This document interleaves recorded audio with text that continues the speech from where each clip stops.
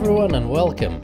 Vasco here from the Angular University, and in this lesson we are going to learn how to set up an index route and a fallback route for our application and why that is important. It's coming right up. So let's start with the index route.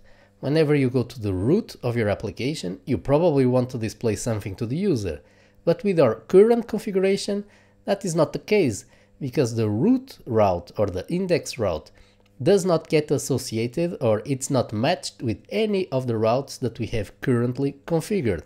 So let's add some configuration to it. Let's add it an index route and we're going to give it an empty path. We are also going to give it the home component. In an upcoming lesson we're going to see how we could have done this in another way.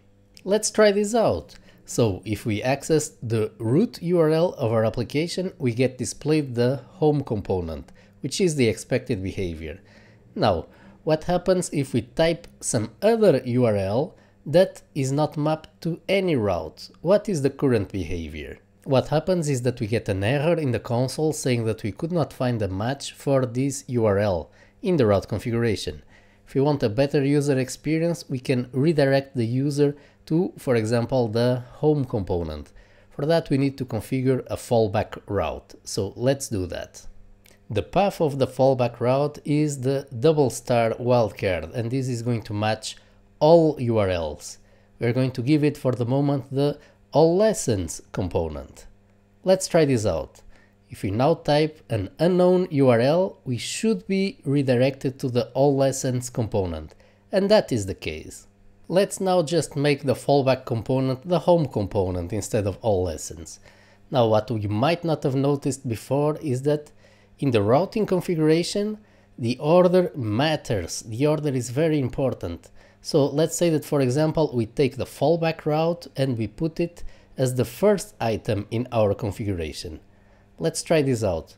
If we now click around the same links that were working before, we can see that everything is being redirected to the home component. That's because the routes are searched for a match in the order in which they are defined, and so the first match is always the fallback route. If you enjoyed this tutorial, you can always subscribe to my channel for more upcoming Angular 2 tutorials.